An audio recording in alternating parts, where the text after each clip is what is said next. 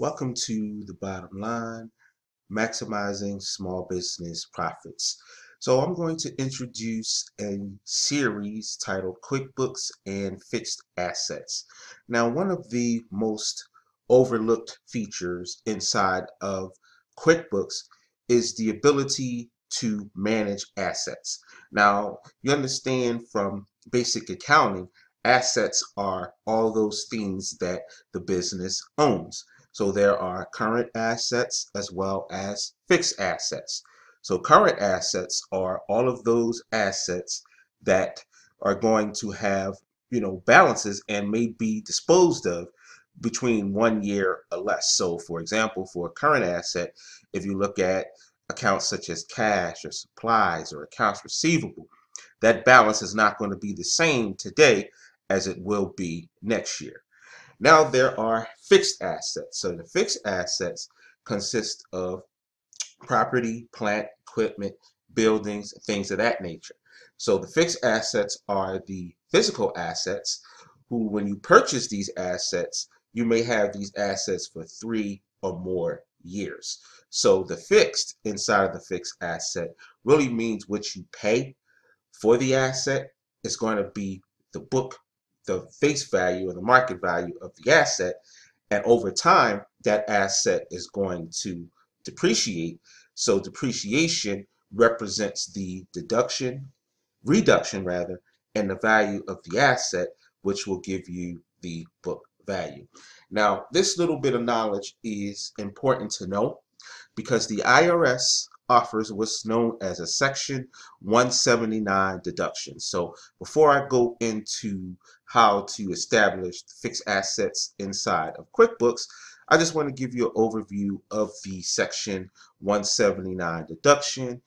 And you can see here at the top, I have the website. So when we take a look at the Section 179 deduction, basically what this is saying is that for 2017, the deduction limit is $500,000. So this deduction is good on used equipment as well as off-the-shelf software. To take the deduction for tax year 2017, the equipment must be financed and put into service between January 1st, 2017 and the end of the day. Basically, to take this deduction for for 2017, you must purchase new or used equipment between January 1st and the end of the day on December 31st.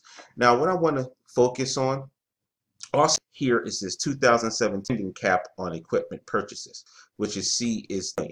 So this is the maximum amount that can be spent on equipment before Section 179 available to your company begins to be reduced on a dollar for dollar basis, because larger businesses that spend more than $2.5 million on equipment won't get the deduction. So you have to understand that for this deduction, that the maximum on the equipment purchases are $2 million. So if you purchase equipment, fixed assets for $2 million or less, basically what this is saying is you are eligible for the Section 179 deduction, but then you only get to reduce $500,000. Okay. Now, basically, what prompts me to want to talk about the Section 179 deduction, just to get a little bit more insight on it, is the fact that a lot of times the reason why this deduction, or at least in my experience with working with small businesses, the reason why this deduction is often overlooked is the fact that small businesses really don't keep track of assets. A lot of times they don't. So this deduction is missed, or if the deduction is recognized, they're not really getting the full amount of the deduction, simply because they don't know which asset to purchase for the most part. So QuickBooks allows you to, once you purchase an asset, you can keep track of that asset, and in the QuickBooks Accountant version, the QuickBooks Premier Accountant version, there's an actual fixed asset manager which calculates the depreciation in the fixed asset manager and post that depreciation amount in QuickBooks. And there's all types of tax reports that can be ran in for depreciation. So Section 179 is a legitimate deduction because it allows a small business owner to deduct depreciation expenses. Now, the reason why I wanted to reference this website is because this website gives a breakdown calculation. Basically, if in 2017 you purchased okay, the first year write-off basically can accrue $500,000. As this says right here, that this is the 2017 deduction limit. But then there's also a 50% bonus for first year depreciation. So we see that the normal first year depreciation could be 15,000 if I don't decide to take the full depreciation amount. The normal depreciation could be 590,000, which could save cash savings from taxes for 206,500. So we can see depreciation matters when preparing your taxes, because every little depreciation number that the asset yields is very helpful in depreciation. Now, to get the deduction and to properly account for the deduction, two things must happen. First, every major asset that's purchased, okay? Number two, once those assets are maintained, depreciation needs to be figured out so you could see what the overall, get an idea of what the overall depreciation is going to be.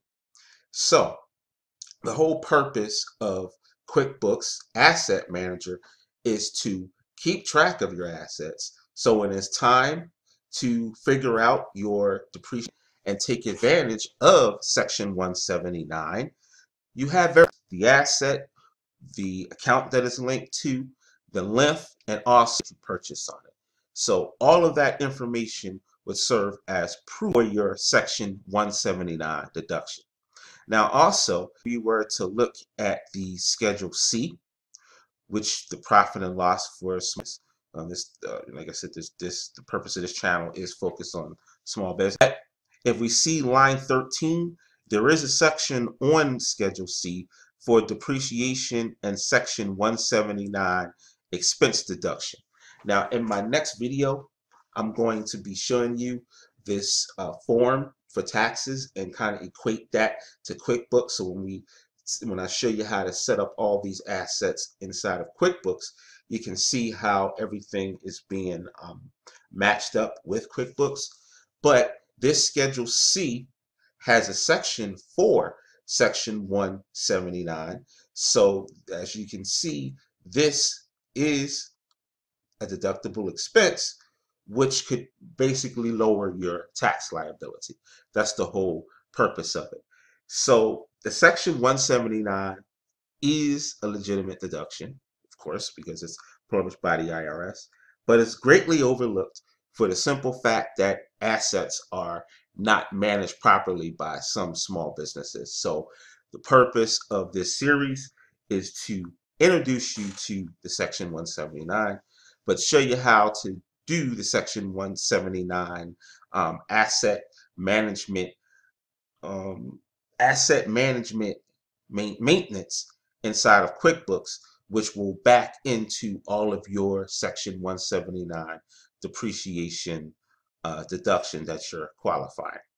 Now, who qualifies for Section 179? As you can see, all businesses that purchase, finance, and or lease less than $2,000 in new or used business equipment during tax year 2017 should qualify for the Section 179 deduction. So there you have it, folks. Now, most CPAs would say that anything over $1,000 would qualify as capital equipment or Section 179 equipment. That could, that's a gray area of mine. I mean, it could be anything over 500, but the bottom line is you want to make sure that you are recording every bit of asset that's purchased, so you can take advantage of Section 179 depreciation. So that concludes the first video in this series, QuickBooks and Fixed Asset Management. I just wanted to give everyone an overview of what Section 179 is. So in the next video, I'm going to show you how to start to enter assets into QuickBooks using the QuickBooks Pro desktop version, because that's pretty popular. But then I'm also going to show you how everything relates with the Section 179 depreciation on the Schedule C form.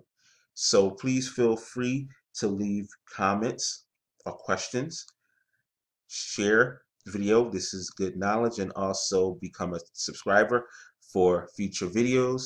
And I look forward to seeing you in the next video. Thank you.